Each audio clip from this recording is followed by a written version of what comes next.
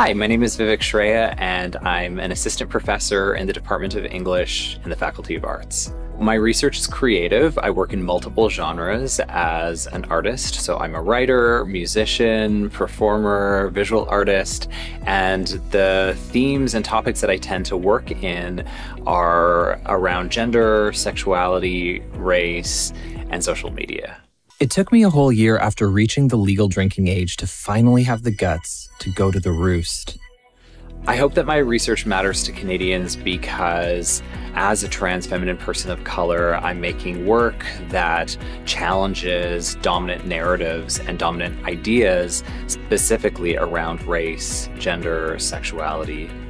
What I love about my research is being able to be inspired by an abstract idea and then working through the process of trying to make it a concrete project or research that can be shared with other people as a means to connect, challenge, comfort, discomfort, all of that.